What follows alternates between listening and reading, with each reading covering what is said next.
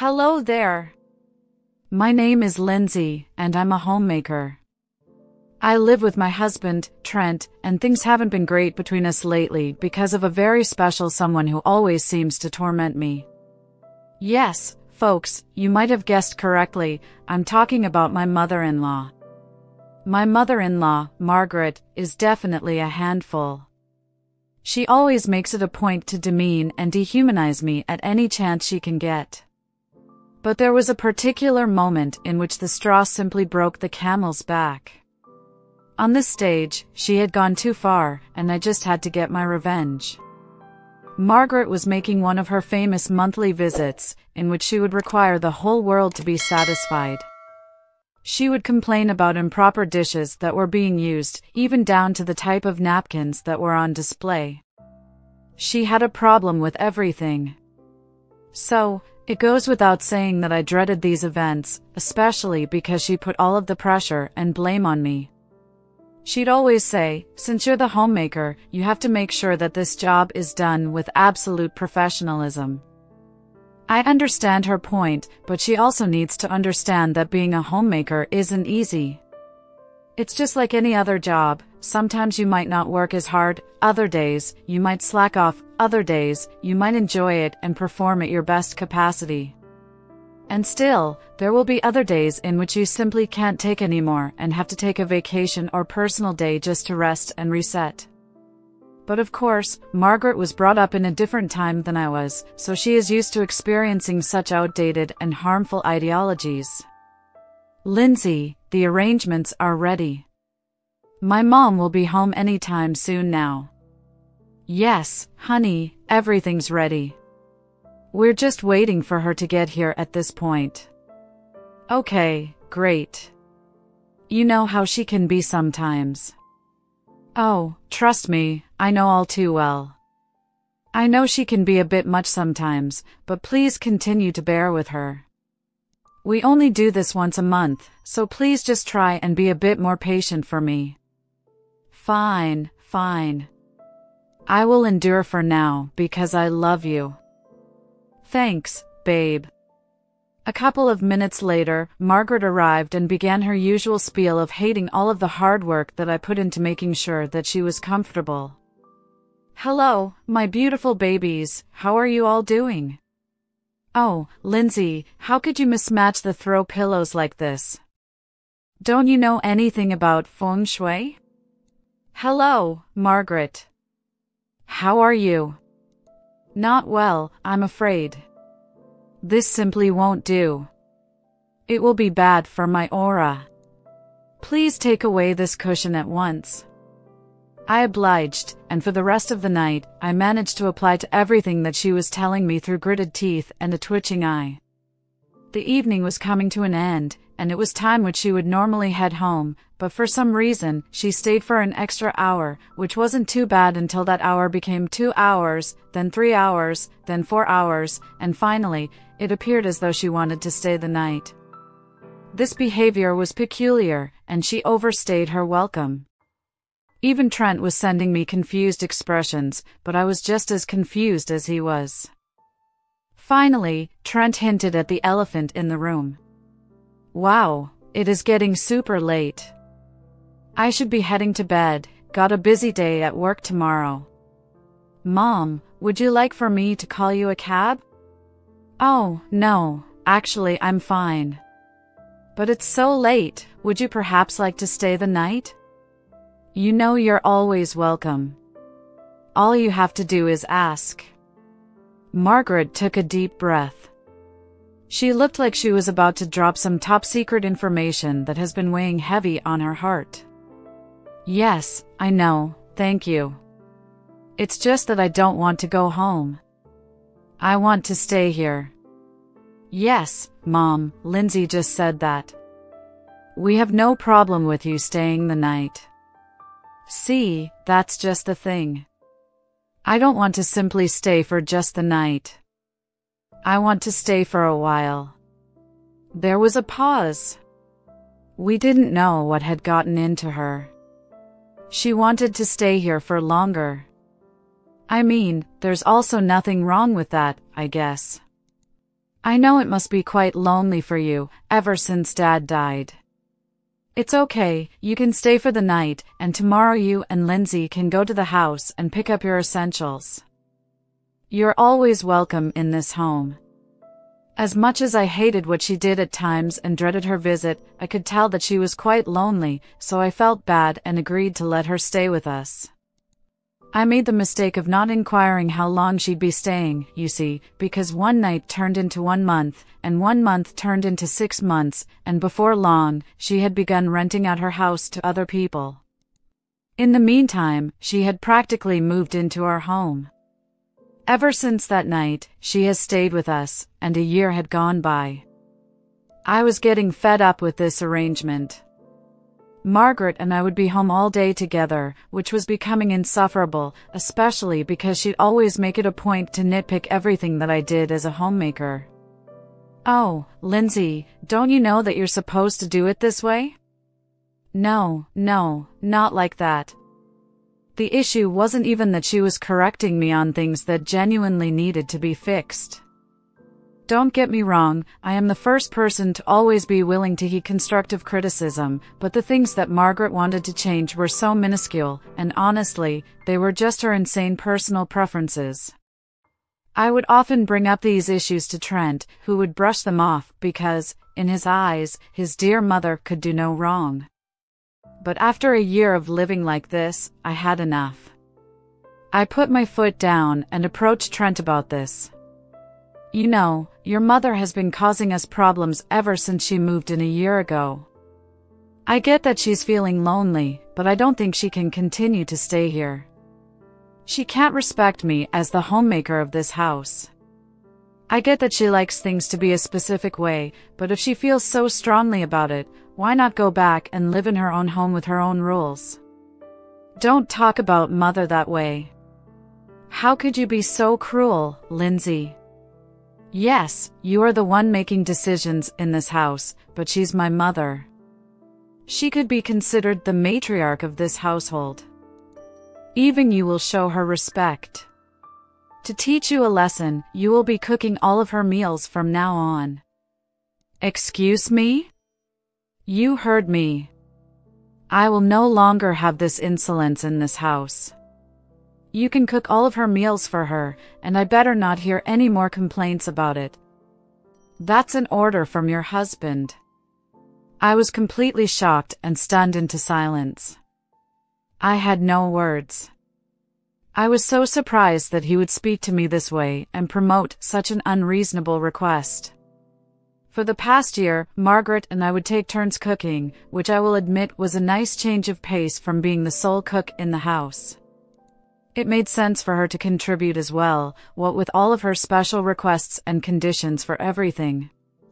She was obsessive, so it was best that she also prepared the meals. But now I have to do whatever she wants. I would simply die working myself to the bone like that. The argument ended badly, with me trying to appeal to his better nature, but I had officially ticked them off, and as he said, he didn't want to hear anything else. I felt stuck, but I guess I had to do what I had to do, and so from that moment onward, I was subject to be the Cinderella of the household, tending and catering to her every whim. It should also be noted that ever since this new practice was put in place, Margaret appeared to be incorporating even more complicated nuances and intricacies in her dishes. She would want the fanciest things, as well as exotic items that weren't even available in our neighborhood. I'd have to order them from outside at times, which I thought was absolutely preposterous. It's as though she wanted to live in a 5-star hotel without paying for any of the expenses. This new practice had been implemented for a total of 3 months, and things were getting out of control. "Lindsay, darling, for dinner tonight, I would like frog's legs and truffle risotto." Did she think I was Gordon Ramsay or something? These requests were getting too out of hand. "How about chicken parm instead?" "Oh, Lindsay, how could you ask me such a thing? I ask you this one simple thing, and you can't give it to me? Should I tell Trent about this?" "No, I guess I'll see what I can do. It was getting pretty late, and a lot of the grocery stores were closed. I searched online and found that the only place that was open this late and selling those food items was a 2-hour drive away. I called Margaret to tell her of my findings, and this is what she said: "Oh, I guess it's all right then. You can come back home. I guess I'll just have a bland dinner unless you don't mind taking the trip, of course." "I mind. I don't have time to do all of this, Margaret. But you are the homemaker. It is your duty to make sure your guests are well tended to. You're not a guest, though. You've been living with us for a year now." "Well, I don't know that you felt so strongly about it. Just come home and make me that chicken parm." I got home to a very cross-looking Trent and a devious-looking Margaret. "Lindsay, do you want to tell me what's going on?" "Gladly." I told Margaret that there was no way that I was going to drive for hours just for some frog's legs and truffles. I mean, how insane is that? "Babe, as much as I do agree with you there, you could have said it nicer, you know? Mom here is our guest, and she's been living with us for a year. Guests are only here from a month, maybe 2, and then they're out. She is no longer considered a guest, and honestly, I have a lot I need to do. I can't keep up with her demands anymore. She can continue living here, but I can't cook all of her food anymore. I'm done." "No, you're not. I demanded that you cook for Mother, and cook for her you will. I don't want to hear you complain again.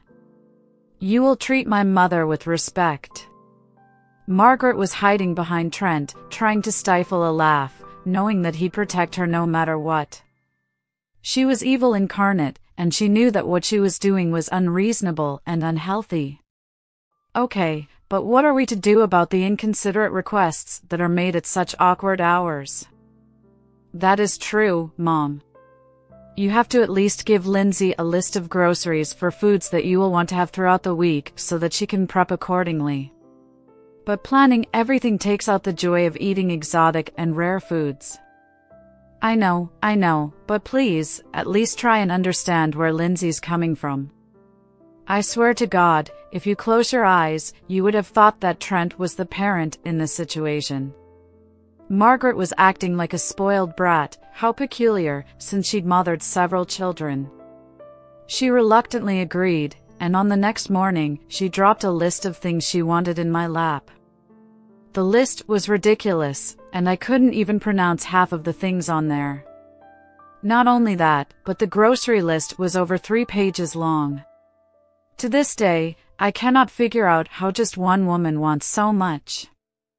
I went ahead and bought the things that needed to be bought, even going as far as going on the 2-hour grocery journey to obtain all the ridiculous items she wished for. I roamed all the aisles, appearing to put every item in the store into the cart. That's just how much stuff she wanted. People were giving me odd stares, and if I was in their position, I'd do that too, because I was now looking like a spoiled brat. As I was ending my exhausting grocery trip, I saw something from my peripheral vision.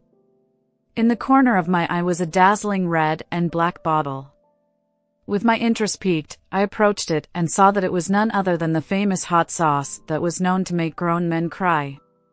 It had a Scoville rating of 1.5 million, and at that moment, my evil primate instincts popped up and gave me an idea. I battled back and forth between buying the bottle or not, but I ended up getting it anyway. I bought all the items and made my way home to appease my insatiable mother-in-law with this newfound ingredient that was not asked for. I had to make it a mission to hide it meticulously because my mother-in-law was always rummaging around for things. I was debating as to whether or not I should do what I was thinking of doing, and I was about to just bite my pride and be the bigger person when Margaret approached me in the evening that day to tell me something interesting. "Lindsay, may I speak with you for a moment?" "Sure thing, Ma, what's up?" "I just want to tell you that I appreciate you and all the work you do regarding this household." "Oh, do you mean that?" "Yes, I genuinely do. That's all I ever wanted to hear, you know?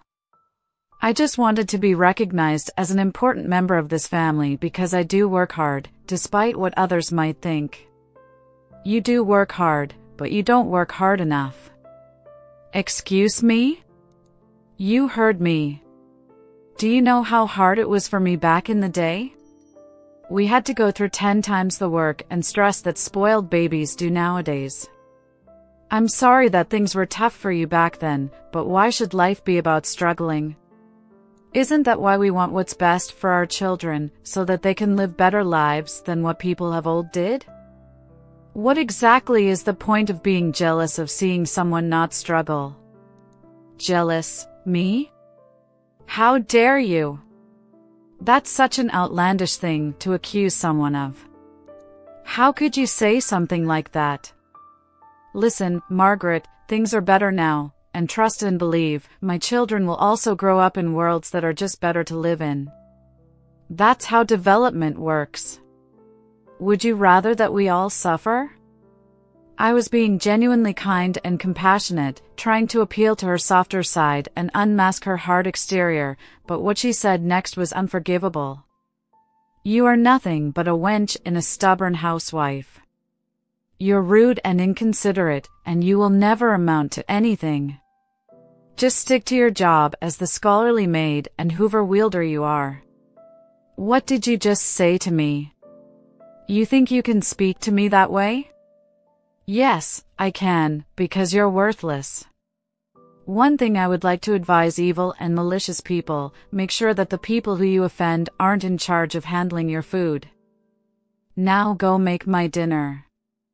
Sure thing. I went into the kitchen and went to work. I prepared an elaborate and special meal for my lovely and appreciative mother-in-law, with the special ingredient being the famous hot sauce that I bought. All the while, I was praising myself for deciding to buy the hot sauce. I guess part of me always knew that Margaret had these horrid perceptions and feelings inside of her. Nonetheless, I did the needful and presented the dish to her. Here you go, Margaret. Your coconut-crusted shrimp and foie gras with some rice, caviar, and truffles on the side to use at your leisure. That's more like it. This is how I should be treated. Oh, you're so right. This is exactly how you should be treated. I sat across from her at the table, thanking God that Trent wasn't around to disrupt my plans as he was on a business trip, so it was just Margaret and me in the house. She took the first bite. I mean, it isn't a 5-star quality dish, but then again, what do I expect from a simple housemaid? It will do for now. Oh, what is this strange feeling, Lindsay? What on earth did you add to this dish? Whatever do you mean? The dishes are fine. Let me try the foie gras.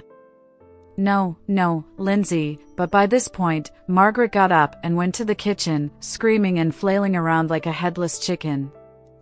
I did my best to retain my laughter, but when I found her in the kitchen with her face and chest drenched in milk, I couldn't help but burst out laughing. You! What did you do to me? I taught you a very much needed lesson. Nobody comes into my house and says those awful things to me. I'm sorry that your life was horrible. You must have gone through some horrendous things to become the evil person you are today. I welcomed you into my home 1 year ago, and this is how you treat me. I hope that this spiciness is a reminder of how your same callous behavior is not appreciated or welcome. From now onwards, you will be cooking your food if you so wish to have these awful and fancy dishes.